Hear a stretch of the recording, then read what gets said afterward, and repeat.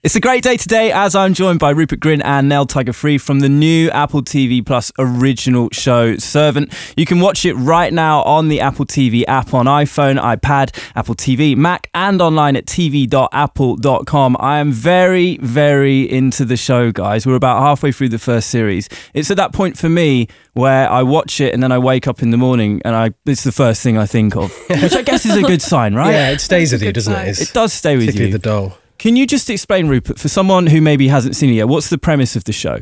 Okay, so the story follows Dorothy and Sean, who are a couple who live in Philadelphia, and they've just gone through an unspeakable tragedy. They've lost a son.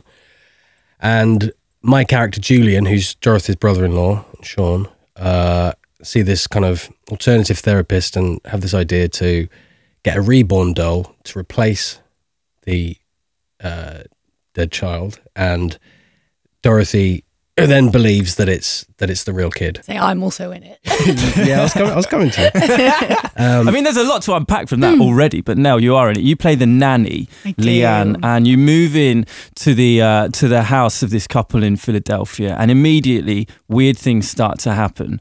What I want to know from you is, when you were reading the script, how quickly were you drawn into it? Almost immediately, I would say. I think when I read the first episode, I didn't know anything about the show, and so at first glance, it was just, you know, young girl hired to live in the house. There was no note of anything supernatural in the first like 5 pages, because they're only 25, 30 pages long. When I was reading and I discovered it was a doll, I was like, oh, no way. And then I got to the end, and I don't want to ruin it for anyone, but the final words of the first episode, I was like, okay, I have to do this. And M. Night Shyamalan directed it, or executively produced it, in fact. He is an incredible person over the past 3 decades in film. When you think of Sixth Sense and Village and everything that he's done, how key is Night's vision here?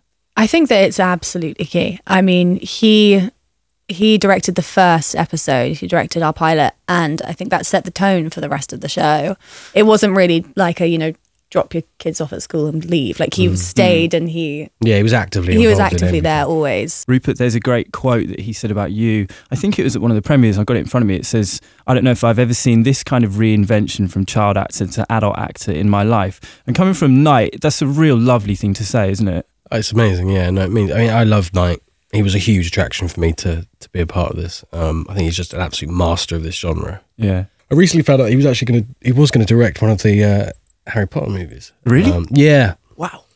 Yeah, which would have been quite fun. That would have been awesome. Yeah. When you think of this role, you're a pot-smoking alcoholic, potentially American, dishevelled. Yeah. It's a long, long way from where you started out. Do you relish the chance to get far away from, maybe what people might perceive you as coming from? Yeah, Julian is that kind of, he's a complete opposite to anything I've ever really done. He's this real hedonist. He has to have something. If it's wine, tequila slammers, you just got a new one on me.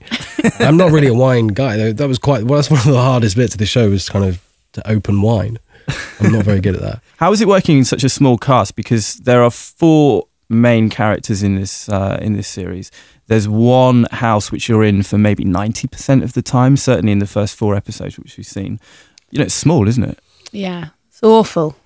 You drive me mad. No, it was great. It kind of does affect you. Just being in the house, I felt such a relief leaving the place, because it's really, yeah, it kind of, and it's an amazing set. Yeah, it's claustrophobic, and you can tell it's got a dark energy, which is... Yeah, I love that about it. I love the fact that it's set in darkness most of the time. Every time somebody has a bath, you know that something weird is going to happen. It's like, stop having baths and turn the lights on. That's all you need to do. True. Yeah. You've sorted it out. Yeah. We know that series 2 of Servant is coming as well. Knight said he wants it to run for, I think, 60 episodes or something, which is an insane long timeline. That's exciting, isn't it? Do you know much about where the characters might go at this stage? Obviously, season 1 is wrapped up. I know absolutely nothing, and that's honestly the truth. I feel like if they were going to send it to any of the cast, they would not send it to me, because I spoil everything. I'm so bad at it. I remember that hotel lobby. You were just... I was so bad.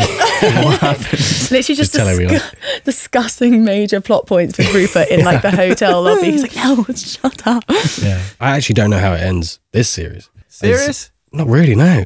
Even though you filmed it. Yeah. Don't know how it ends. Yeah. I don't, Why? I Because don't you know. just film your bits and then you don't Well, see yeah, the rest? yeah. Well, I don't know. I don't want to say anything, but it's still shrouded in mystery to me. No, do you know how it ends? You know how it ends. She does know how it ends. I can do. tell. I told you, but you forgot. I don't think you did tell me. I did. I actually- I don't know that. I did tell you. Every Friday, a new episode of Servant drops. You're going to have to keep on watching. Thank you very much, Rupert and Nell. Thank you. you. Thank you so much. Hi Apple Music fans, it's Nell Tiger Free here. Watch Servant on Apple TV Plus and click the link below to listen to music from the show now on Apple Music.